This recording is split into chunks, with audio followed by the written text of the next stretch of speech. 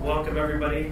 Today is the February 25, 2022 meeting of the Assembly's Reapportionment Committee, and we are called to order at 2:32, I think. Madam Clerk, will you please take the roll?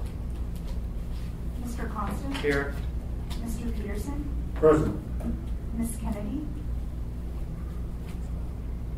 Ms. Quinn Davidson? Here. Mr. Rivera? Present. Mr. Weddleton? Here. Thank you, Chair. Thank you. So the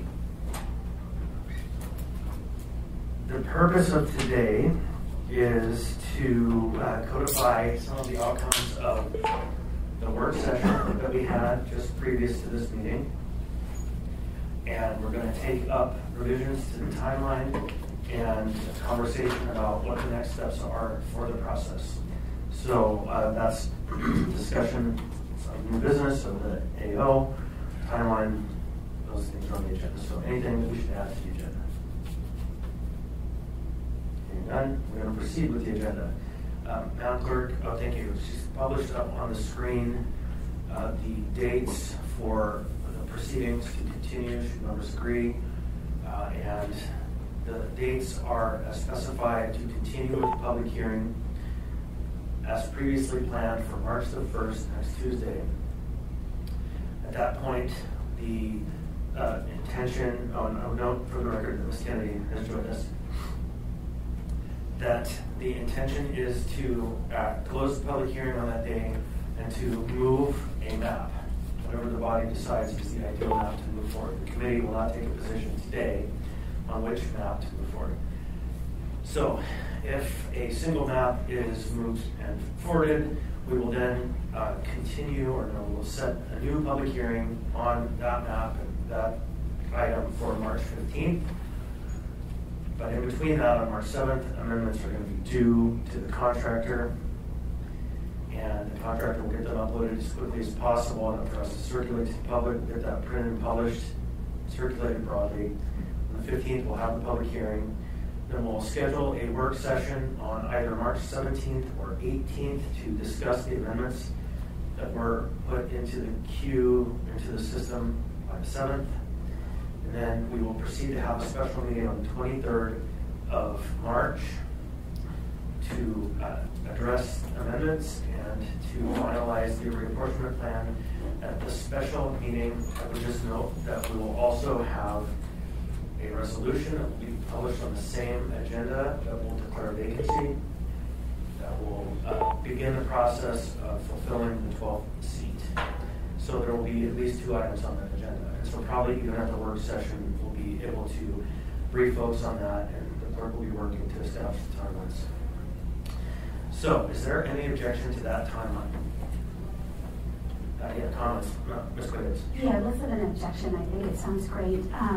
I think you and I are both flying back from the, I don't know your schedule, I guess, but I would prefer the 18th if you could in the morning rather than the 17th. Got it. Good call. So we'll narrow that down to the 18th because, yes, Ms. Quiggins and I are at a conference. That specifies days. So is there any objection by committee members to this calendar? Hearing no objection, so this new... Oh, Chair. Ms. Kennedy, go ahead. Mr. Chair, could you just go over all those dates one more time, Yeah, please? no problem. Sorry. No problem. Thank you. March the 1st, continue to have the next public hearing, it's already scheduled. March the 7th, amendments are due to the contractor. March the 15th, we'll schedule a new public hearing. And that will not take action that night, but we will move forward from that meeting to well, actually, let me go back up to the public hearing on March 1st. At the public hearing on March 1st, the public hearing will conclude, and we may have a motion to approve one map. Then March 7th, amendments are due to the contractor. Then March 15th, public hearing is scheduled, which will include the amendments. Then on March 18th, we will schedule a work session. And then on March 23rd, we'll have a special meeting to vote on reapportionment and the declaration of vacancy. Got it. Thank you. And I texted that to you too, Ms. Kennedy. Mr. Watson. Well, thanks. So I guess maybe just moving on the other thing, a declaration of vacancy. What is our process for that? Is it introduction and public hearing on it, or just resolution? Resolution. You know we have one. Yep. Okay. It's a simple resolution. It's in draft mode at this point, and it'll be circulating soon enough.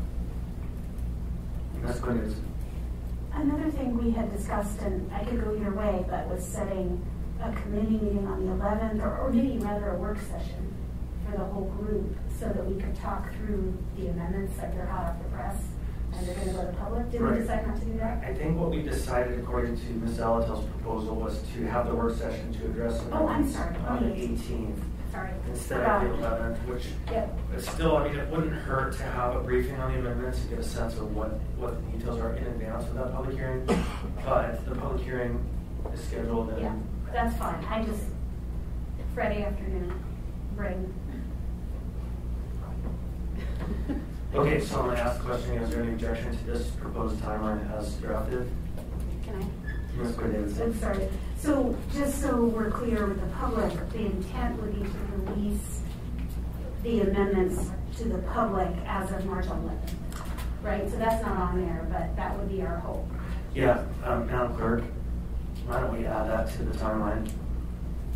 Sorry, what was that? It's the March 11 amendments published to the public. And that's a ceiling, not a goal. If we can get them in by the 8th or the 9th, great. Let's get them published as soon as possible. And that will include a communications campaign to get that information broadly out. I have one other thing. Yep. Go ahead. We currently have committee meetings scheduled for March 3rd and March 24th that we might want to make sure to cancel. Yeah, at this point, I would direct the clerk to let's cancel the March 3rd, and we could keep the 24th just in case. Let's cancel the 3rd, but keep the 24th. You just never know. We could also just go drink champagne. Should I put that in? The 24th. Yeah, or not. Drink tears. So, again, I'm going to ask a question. I can go back to it again. March 1st, public hearing already scheduled. March 7th, amendments due. March 11th, deadline to have amendments published. March 15th, public hearing. March 18th, work session. March 23rd, special meeting. And then March 24th, potential committee meeting. Is there any objection to that calendar? Hearing no objection. The calendar is adopted by the committee. Now, the next question for the committee is what to do with the 12th. Oh, Ms. Kennedy? Go ahead. Thank you, Chair. Actually, my question is just in regard to the need for any other committee meetings once one map has been presented, has been forwarded by the body. At that point, everything belongs to the body. So I'm just kind of wondering what would be the need for the committee after that. So Thanks. that's a wild card meeting in case something doesn't go as planned on the 23rd, and we have to go back to the drawing board. For some reason, that committee would be to take up that. The intent is to cancel that meeting because we aren't going to need it.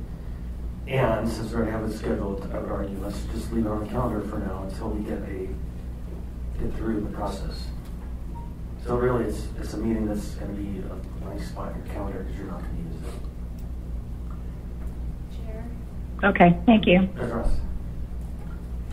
Originally, the committee also wanted to have one final meeting to do a debriefing, and I don't know, maybe write up recommendations for future committee. I don't know if that's Right, needed anymore. and that was part of the discussion of at the final meeting is kind of pulling together a proposed kind of AIM or some document that we would communicate to future us in 10 years.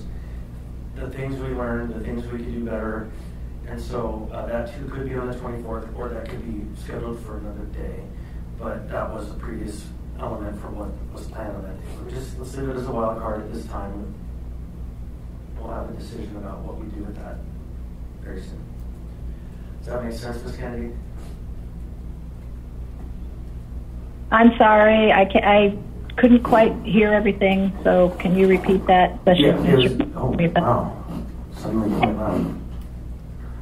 The idea is to hold that date in case something comes up, doesn't get done properly, that we need to continue the work on the 24th, or we use the 24th as an opportunity to kind of do a debrief and prepare a communication for us in 10 years when it's totally different people. You know, how to do this, how we did it, and lessons learned. Okay, no, that makes sense. Thanks. Okay, one last time, last question. Your objection to the calendar. Mr. Peterson. Just looking down at the agenda, it's some ongoing business, and I happen to have a question come to mind. Where are we looking? How's it looking on our budget with our contractor at this point? Do we know? We're in good shape. We are? Yeah, we're in good shape. We're going to make it. Okay. And I just wanted to check. You know, we keep them pretty busy. So, Mr. Peterson, yeah, your microphone wasn't on. Now it's on. Now it's off. But yeah, the contractor has been busy, and I've been monitoring the burn rate, and we're on track. And if we need to, we'll come back for an additional appropriation, but I'm not anticipating that that's in our future. Fantastic. Okay, one last time. Any objection? Hearing no objection, the calendar is adopted. Now we'll move on to the question of map 12. So there were questions asked why map 12 wasn't in the current viewer, the online viewer, and why it's in the archive. And the response was that the committee at its last meeting voted not to move that map forward. And I did not have the authority to move that map because the committee had taken an actual action. And so the question is, shall that map be moved to the main viewer, map 12? Mr. Wilson? I don't think we need to. No, I think it should definitely, it's in play. It needs to be at the top form. And I think make it much more clear on the, I'm trying to think, because I think tie on there that this is the S version, S1, S2, whatever, 2 in some way, so that depends on how people are looking at it. So people are thinking map number version 2, also the person's name, where people are starting to think of, but also that S version. So I think we need to accommodate all of those. But definitely move the form, then maybe have a gap. So the other ones more visually look like there's out play. Okay, so I can take the lead on that part. Ms. Kennedy's in the queue. Thank you, Mr. Chair. Yeah, I'd like to see it moved up on the website. I mean, it's already available on the Muni Assembly agenda meeting or meeting agenda information. So I think those both need to match. You know, whatever we're doing with the committee and we're sending people. It's not just the committee's website. It basically has been a place for the public to go to get any information on this entire process. So I don't feel like the committee actually owns the informational website, but we should have the information there matching what is actually coming up on the assembly agendas. So I just think we need to have it moved up and out of the archive status. Thanks. Yeah, and I don't know what that means exactly, but the committee is stewarding this process, and the committee made a vote, and the vote was specific. And so I didn't ask the chair have the right to not do that. I don't have any objection. Does anybody object? I'm hearing no objection, so to the contractors, you are now authorized to move that map into the main viewer. So are there any other items of business that we need to address today at the committee before we proceed? Mr. Wheeler. Thank you, Mr. Chairman. Is there any guidance from the committee on how we should label and post up amendments onto the website? So, for example, you can do map 6 version 3, or have it be some other number or some other name. Thank you. And that is a question we didn't resolve, but I think if I had my way, we're going to do V1, 2, 3 under S1, and then that way we keep them. We kind of said we would address that question here, and so it's proper to be addressed here. I think that the gist was, let's just keep them contiguous under the versions. Mr. Wheeler. Thank you, Mr. Chairman. So I would assume they're not true substitutes. Just for an example, up there on the screen you have map 7 version 2. I would assume we would post up on map 7 version 3 if there was an amendment. It would be that constant amendment 1 to S, 2022 S whatever, and it would be labeled map 11 version, whatever. Yeah, and that would be my amendment. Okay, thank you. And if the committee's okay, go ahead, Mr. Watts. Just to Mr. Wheeler, so should some say and move this piece here, that piece there, and so on? Maybe we make, like Mr. Constance said, there might be 3 little pieces moving. And hopefully he'd write a little reason for each one. Is this, I mean, it's starting to get complicated with all the lines and the colors, but it would be nice to be able to see this is what the change was. I don't know, hash marks or something. Is that? Mr. Wilton, through the chair, I defer to Ashley in terms of whether we can do something like that for you. What we could do is on the map viewer enable something called layers. So we could put both data sets on the same map and you can check and uncheck them. So you could see them overlaid and then see the amendment layer and then see the original layer on top of one another. And I think that would be the best solution, so it wouldn't introduce new symbology that people aren't necessarily used to, and then they may be wondering what does the hash mean, what is this? So it's clearly labeled that this is the original version and this is the S1 amended version. We could put them on the same map. One possible solution. Mr. Wilton. That sounds good if we have a fast computer in front of us. Yeah. But when we will be at the dais, there's black and white copies like we have here. So it maybe not have a different, it's like just draw the new lines on it, but then have a separate page that we just only show that piece that changed. Maybe there's 3 pieces. So here's what I'm going to ask. Like close-ups of where the change is. I'm going to ask, instead of us parsing this here, that the committee allows me to work out a functional system with the contractors that addresses these concerns, labeling, titling, workflow, colored check marks, whatever. And we'll make sure we have color copies available of these maps because the colors are pretty significant in the process. But I would just ask that the committee delegate that authority to me as the chair, and I'll come up with a system with the contractors that's rational. Fine with me. Easier than trying to figure it exactly out here now. Is there any objection to that? There's no objections. That's the ongoing plan. So other matters of consideration.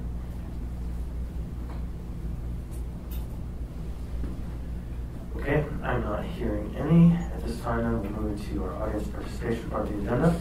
Anyone from the public want to be heard? Anyone on the phone? There's 3 phone numbers listed online. The person ending in 1207 would like to speak. You're unmuted now.